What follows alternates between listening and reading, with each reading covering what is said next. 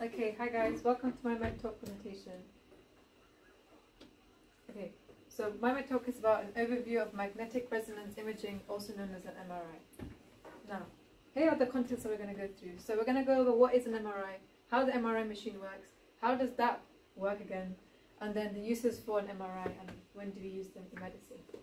We're going to also go over why it's important to have an MRI available in a hospital. So yeah, so first of all, what is an MRI? Well, we talked about what it means, so we can just go over what it does. So an MRI is a medical imaging technique that records changing magnetic fields. It's also called a nuclear magnetic resonance, capable of complete body scans but commonly used for the brain and can give different kinds of images based on the pulse sequence. We're going to go over what the pulse sequence is in the next slide. But here's an example of an image of the brain obtained by using an MRI.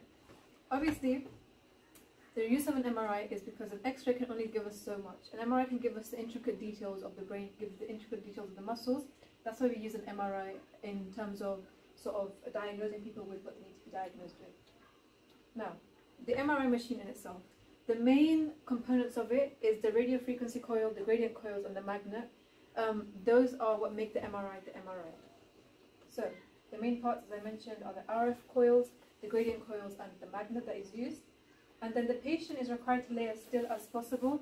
This is due to the magnetic sort of resonance that it does.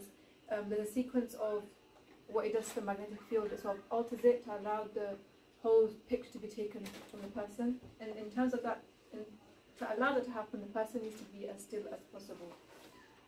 A machine can cost as much as $1 million.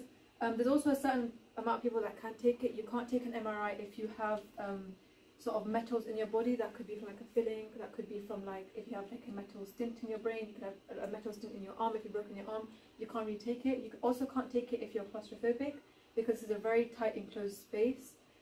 Also, if you're pregnant, you can't take it because of the magnetic radiation that's given. Also, you can't take a it's basically if you can't take an X-ray, you can't really take an MRI.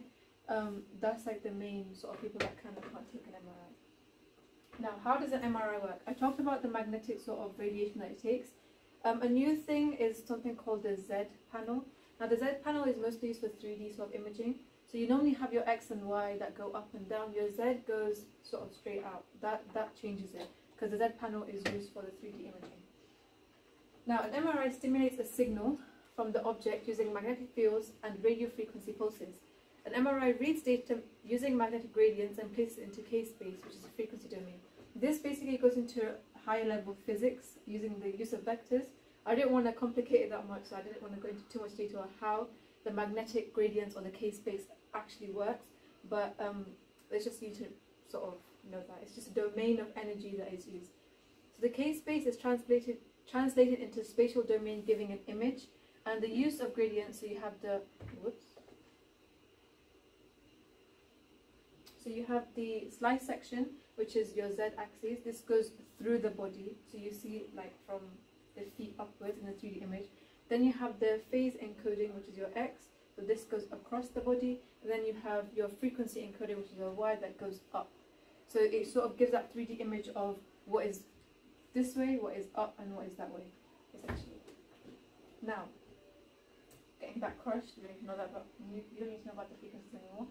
Let's look at the uses for an MRI. There's two uses that you use. One is diagnosis, and the second one is for research.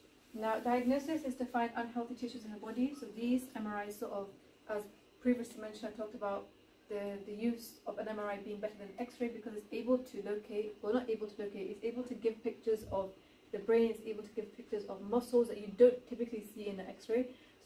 So one of the uses is because it can locate tumors, it can locate bone damage, it can assess conditions of tissues, and it's also good for surgery planning. So if someone was to go into surgery, general surgery, cardiac surgery, any type of surgery, an MRI would be the first thing they would do after an X-ray, because the MRI will show them the specific location that is sort of like whatever tissues are being damaged or anything else.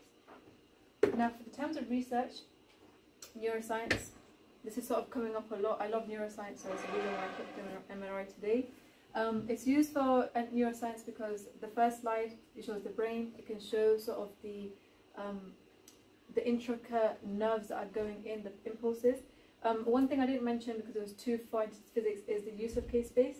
There's certain atoms or certain like magnetic fields that you can play around with to give you a more intricate image or a more denser image. These images are mostly used in neuroscience for stuff like locating what part of the brains are active, when someone's speaking, when someone's seeing something, and stuff like that. Also research, it allows to, as I was saying, research can also determine relationships between images and disorders. So if someone was given a disorder like dyslexia or someone given a disorder like ADHD, this sort of comes into a good play because it allows the diagnosis to be more accurate. It also can show cancer, so cancer cells can be seen in an MRI. You can see what tissues are being affected, and then you can understand how the brain works doing tasks. This sort of learns back into neuroscience, and it also goes back into stuff I mentioned earlier, like dyslexia, ADHD, autism, and how that alters the brain. And that's all for today.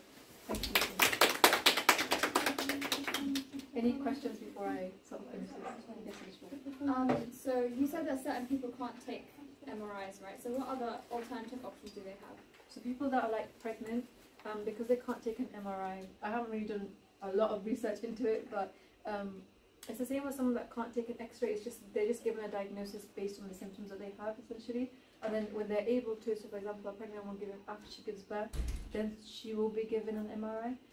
Also, people that are claustrophobic, it's quite hard for them to be given a diagnosis. They're given other stuff, like an ECG maybe if they have like a heart problem, because like if for example a heart problem in an MRI will show you the exact place where it's sort of like the tissues are hurted or the tissues have been hurt or like everything like that.